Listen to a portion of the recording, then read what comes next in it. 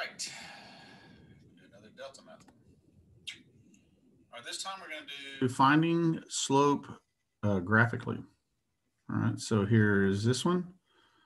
Find a slope. So draw a line representing the rise and the line representing the run. So this is the one where you have to kind of do little dots. You have to kind of, it says click twice to plot each line segment. All right, so I'm going to start with this guy, and I'm going to, looks like I'm going to go here.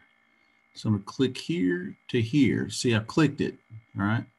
Now I'm going to click here to here. See, I did that. And so now I figure out my rise is 2 to 1. So my slope is 2. So it would be, it's like 2 over 1. Say, look, up 2, 1, 2 over 1. And what's 2 over 1? Well, hopefully you'd say is 2.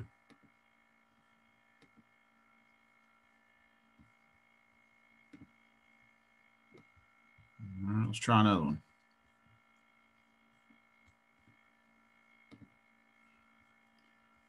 All right.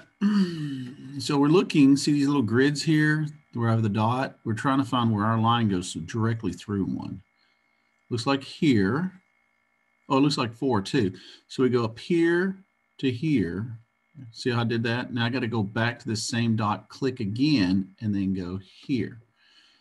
All right, so I went up 1, 2. So I went up 2, but I also went to the left 1, 2, 3, 4. So if you were to write this, you would say you went up 2, but you went to the left 4. I mean, let's double check to make sure that's what it looks like. Up 2, 1, 2, to the left 4, 1, 2, 3, 4. Now, if I reduce this, I really get, looks like 1/2. So I could have gone up 1 over 2, up 1 over 2. Yep, I could have. I just picked that one instead because that's what I saw. So we know the answer is negative because it's, if you also notice the line's going down, so it's a negative 1 divided by 2.